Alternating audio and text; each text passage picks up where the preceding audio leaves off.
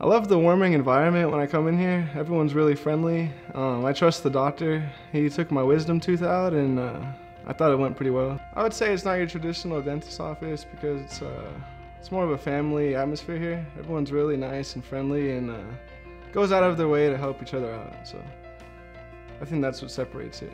They gave me good tips on how to take care of my teeth, as far as flossing, brushing my teeth twice a day, and just different techniques you can use while brushing, circle motions, and different ways to floss, stuff like that.